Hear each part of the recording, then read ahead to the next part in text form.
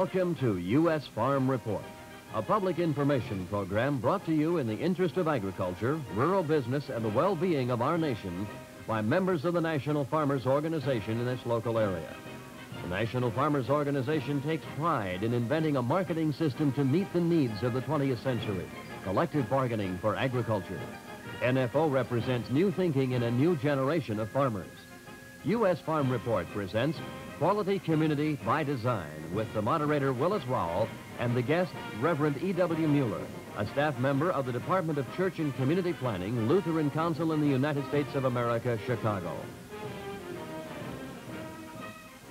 Certainly, the U.S. Farm Report today is very privileged to have a man like Dr. Mueller, Reverend Mueller, with us on U.S. Farm Report. We'd like to visit with you today about a very thought-provoking and I feel a very timely subject concerning our rural communities, our rural areas, quality of community by design. So to get right into the discussion, Reverend Mueller, what do you think this quality of community by design really means to rural America? I want to start with the word design. That ever since the turn of the century, rural America has been in transition. That I mean it's been changing. And it's been changing very rapidly since 1910 and then particularly since the Second World War. And the rural communities are changing and moving from one stage to another, but in a sense they are not developing because no one seems to have any design as to what rural America is to be like. I would say that at this particular point we don't even want to project what rural America of 1980 or 2000 is going to be like.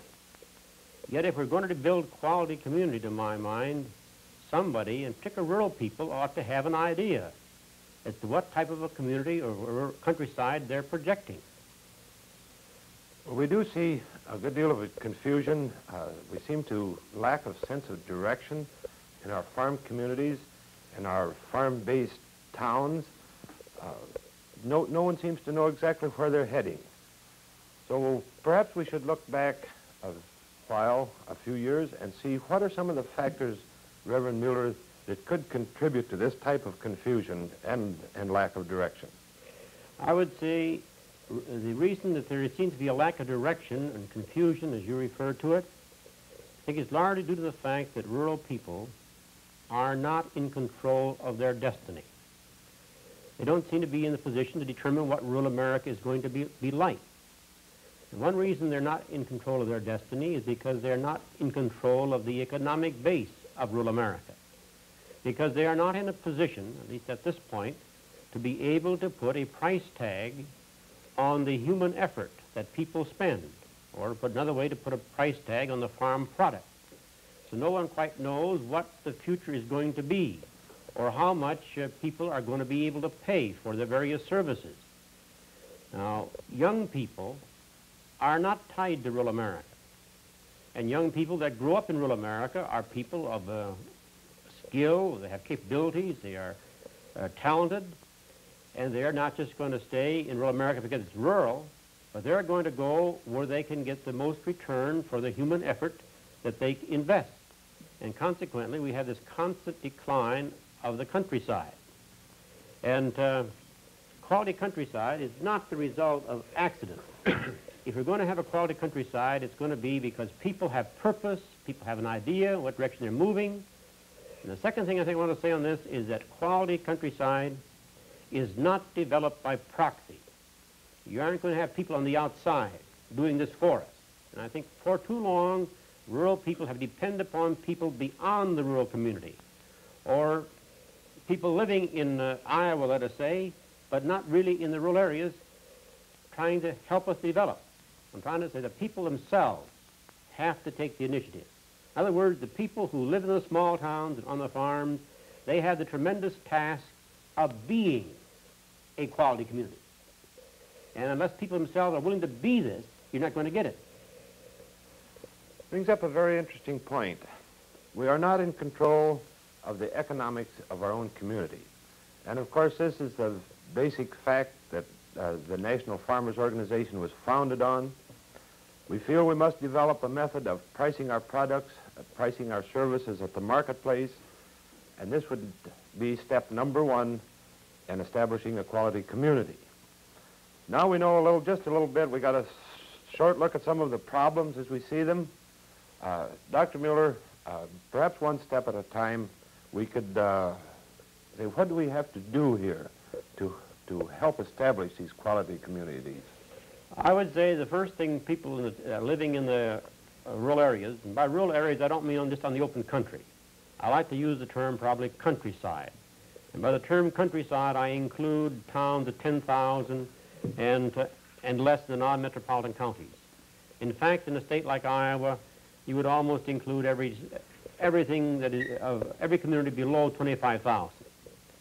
And the people in this rural sector, if they're going to build quality community, I think they have to establish for themselves some realistic goals. And as far as I'm able to ascertain, people who live in the countryside seldom have goals in mind. And I say this quality countryside isn't just going to happen. If it happens, it's the result of a good design. If you go out to build a house, when you begin laying the foundation, even before you lay the foundation, before you get your material, you make some plans. You have an idea what this house is going to be like when it's finished. And I would say the same thing, rural people should be getting together and thinking about what they want to make of rural America. Now, we have many good programs, educational programs, and some of the educational programs are self-defeating. And I'm for them, but these educational programs, they increase the aspirations of young people, but they don't particularly zero in on the task of making it possible for these young people to stay in the countryside to fulfill these aspirations. So we increase the level of the aspiration of youth. And then youth, to be able to fill these aspirations, are forced to leave. We're going to have some goals so that they can, to a certain extent at least, achieve these aspirations in the rural areas. Now, farmers particularly have received a lot of help. How to be more efficient, how to produce food more efficiently, and how to have an economic unit. And this is very important. But they have not received too much help how they can build a successful community. Now, we need both. We need to help the individual operator to be successful. We need to have the individual businessman on Main Street to be successful. But they also need to think in terms not just being individual successes. We have to think in terms of having a successful community. And this won't happen until we make this our goal. This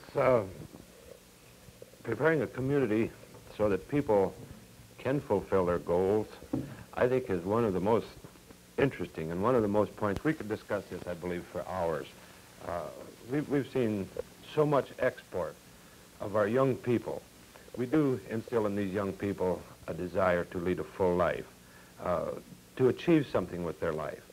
And then, to a great degree, we do furnish them a negative atmosphere out in the country or in our small towns. And it's just actually impossible for these young people, with all of their drive and all their desires, to achieve what they want. So after goals, we establish our goals in the countryside.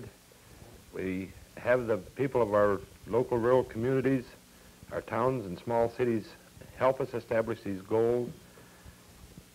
So what do we do about some methods then, Reverend Mueller, methods to accomplish these goals?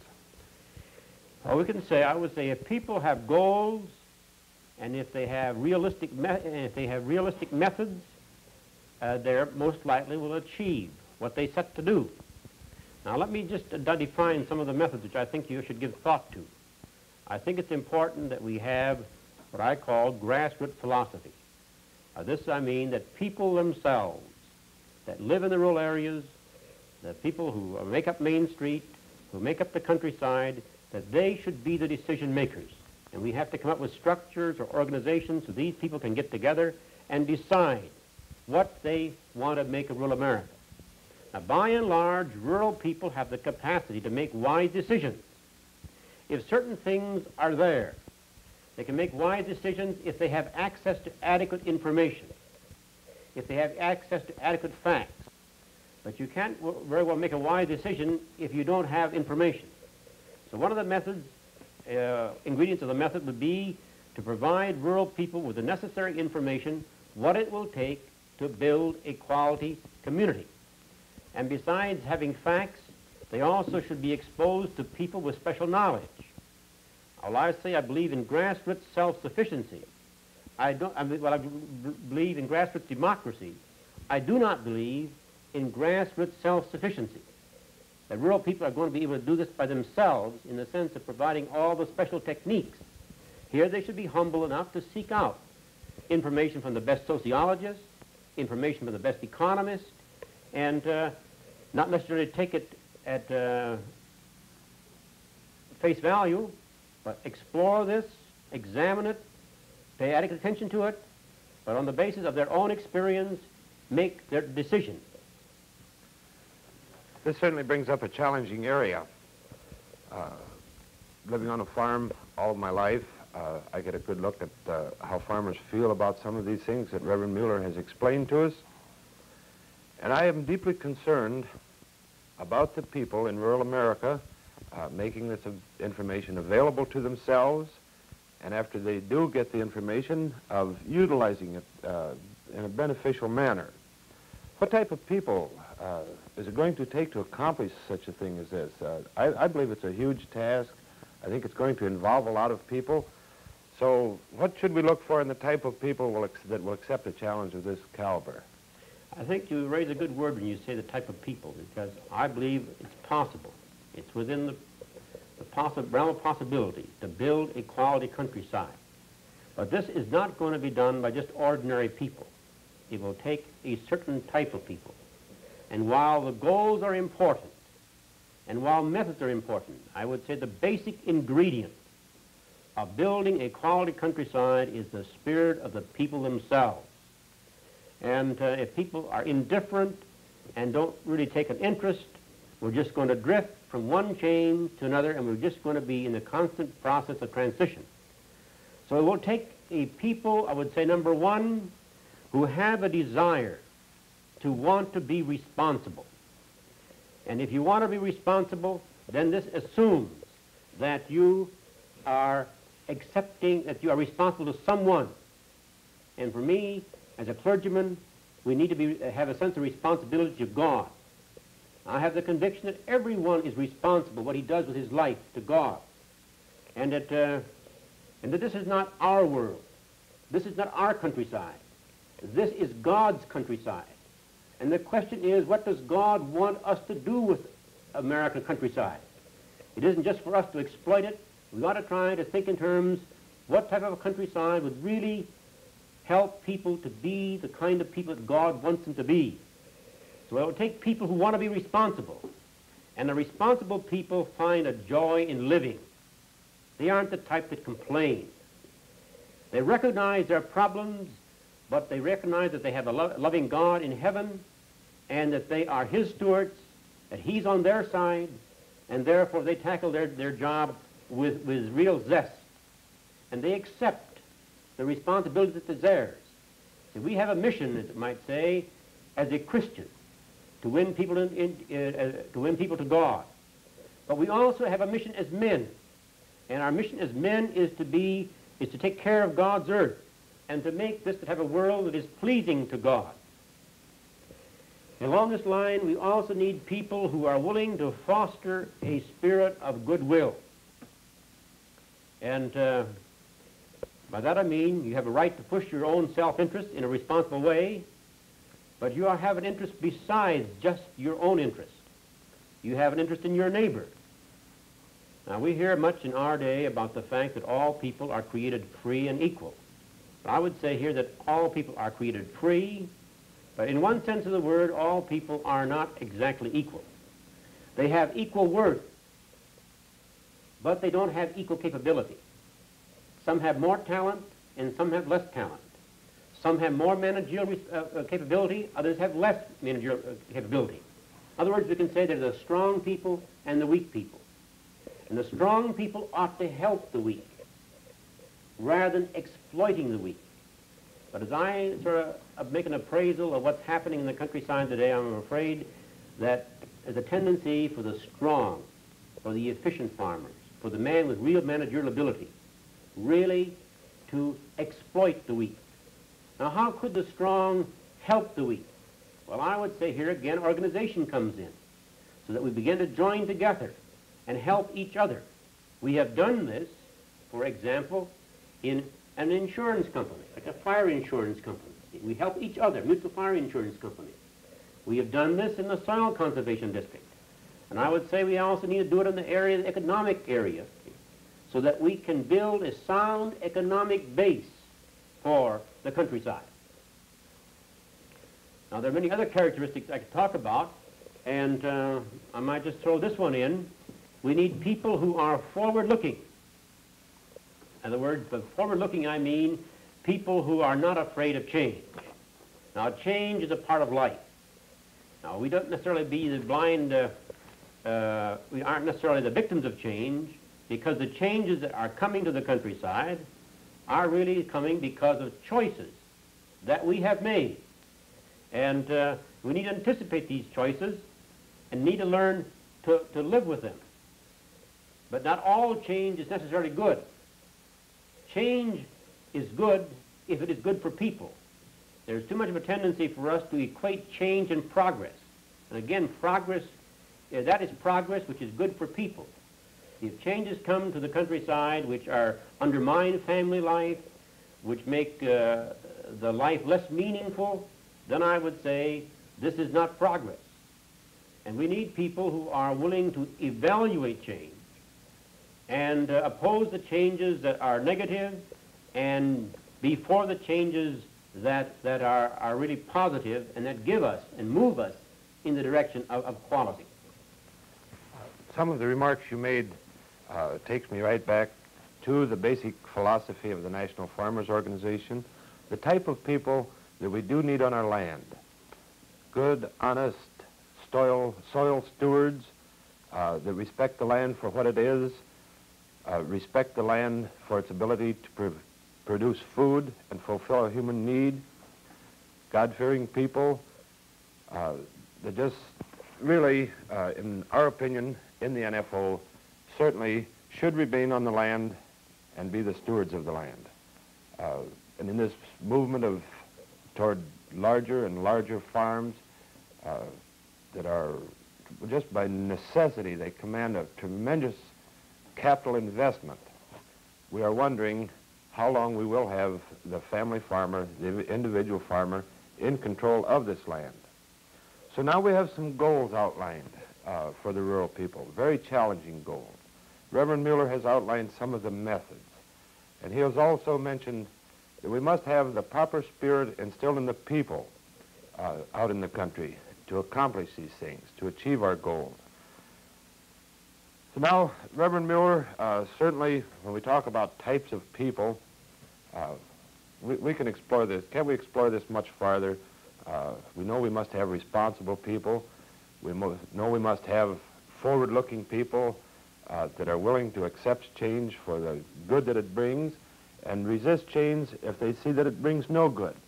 What more can we say about the people? What advice can we give them now? I think you brought up a thing which I like to call, we probably are to the point of facing a crisis situation. A crisis, I mean, where there is no, either we go one way real fast or else it's no hope for us. And we're sort of reaching that point. And when people are confronted with a crisis, there's a tendency for people to do three things. Certain people, when they face this crisis, it scares them and they want to go back. They want to go back to the good old days and say, can't we have it the way it was back in 1930 or 1940? Then there's a certain group who get discouraged and say, what's the use? And they sell out. They run away from the problem. And they solve their own individual problem. But they don't solve the problem of the countryside. Then there is the larger group that just simply drift. They feel that somehow, in some way, the problem will go away. Now, neither one of these represents responsible action. To go back is irresponsible. To run away from the problem is irresponsible from the standpoint of the total community. And to just drift above all is irresponsible. In fact, I would say to do nothing, it's better to do the wrong thing than to do nothing. Just to sit on your hands and feel that somebody's going to do something, this is being the most irresponsible, this is the most irresponsible action that I can think of. Now, the responsible thing when a crisis confronts us is to anticipate this crisis and full steam ahead.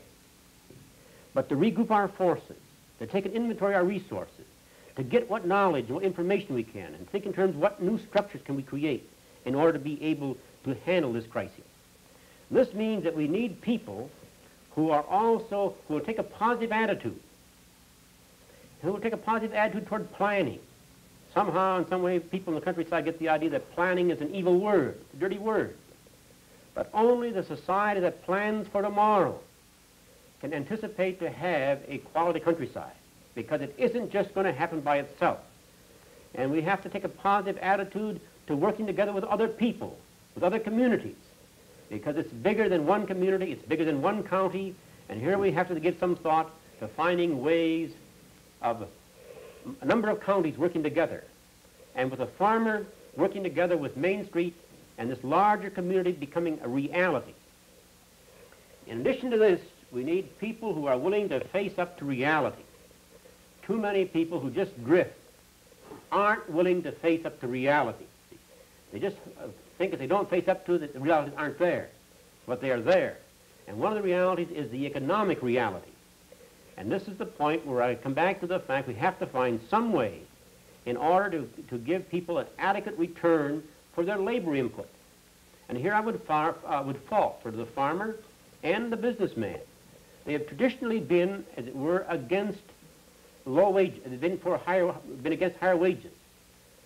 But I would say this hurts them. For example, if a farmer can hire a man to run his tractor for $1.50 an hour and can do just as good a job as he could do on that tractor, all he's worth when he's on it is $1.50. And somehow he wants to pay the man who runs his tractor for him $1.50, but he wants to sort of get $2.50 when he runs it. This just isn't in the picture, see? And the same thing is in any other work. If we put a price tag and say labor is worth so much, then when I do it, it's worth no more. And somehow we have not been willing to face up to these economic realities. Now, I would have to agree that farms are going to get larger. And perhaps in the future, if we're going to have a quality community, agriculture in itself will not be the only economic base. And we'll need to think in terms of a state like Iowa doing more in the area of encouraging industry to develop, to supplement agriculture, to supplement the economic base. But on the other hand, we do need to keep agriculture really economically sound, because it's going to be the basic, the main base for the economy of rural areas. Reverend Mueller, we talk about family farms. We talk about farms getting too large, taking too much capital investment to be a family operation. And we talk about the feudal system of farming. I don't think any of us know whether or how near we are to this type of agriculture. But would you briefly relate how you feel the family farm structure is far superior to a feudal or a landlord tenant type of, or not a tenant, but a landlord-peasant type of agriculture? I find a lot of farmers that say, well, this can't happen in our country because this corporation or whoever it might be just cannot hire their help as cheap as Ma and I can do our own work. So this can't happen in America. Well, it's interesting you asked this question, because just recently I was in a rather leading restaurant in Chicago where I was discussing this topic with two prominent friends of mine who are very influential in the agricultural picture. And I raised this question. I put it this way. I said, when I watch these trends that we have in rural America, I'm afraid we're moving in the direction of perhaps by 2000 we're back to feudalism. And they said, no, this will never happen in rural America. And I said to them, I will believe you if you will tell me when and why this trend to ever bigger farms is going to stop. And they said, well, this we can't tell you. I said, somehow we assume again that somehow this trend to ever bigger farms is going to stop. But no one seems to know when or why. And this is what I mean again, but we're just in transition. And we have no idea as to how many farms we want in the Midwest. Do we want 10,000? Do we want 100,000? And And I would say, first of all, we ought to make a basic decision. Do we really think that the family-type farming, as we have known it, an efficient farm unit operated by one manager, is a good way of providing food and fiber, in view of the fact that the consumer is the best-fed citizen in the world, and he's able to provide his family with the basic necessities of food and fiber for less cost than any other country? I would have to say, at this point at least, that the family-type farm is far superior to any other pattern of farming that I know. And therefore, I would like to throw my weight behind the family-type farm system. And if we want to keep it, then I think the farmers and rural people and America as such ought to make this their basic goal and desire that we want to have a family-type system in America. And if they want the family-type system, then they're going to have to pay the operator of this family-type unit an adequate return for his investment of capital and for his investment of labor. If we don't do this, there's only one thing that's going to happen. He's going to leave. This is one of several U.S. farm reports that I have helped with. It seems to me that Reverend Mueller has given our rural people, presented them with some of the greatest challenges, some of the greatest ideas, and some of the finest methods to go about solving their own problems. I want to thank you very much, Reverend Mueller. Is there anything more you'd like to say in closing? Yes, I would like to make one more point. And I would say, and I want to say this direct to the farmers, America, particularly the family farmers. They have a tremendous responsibility because it is within their power at this period in history, see, to strengthen the economic base of the countryside.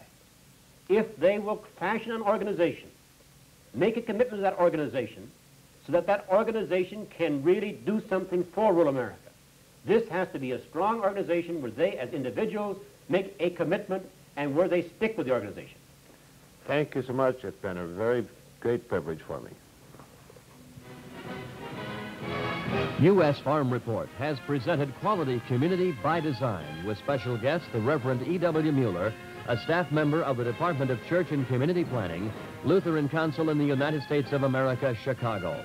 Members of the National Farmers Organization invite you to tune in again next week at this same time for more facts on agriculture and rural America, which is the gear wheel in our economy that produces the majority of our nation's wealth.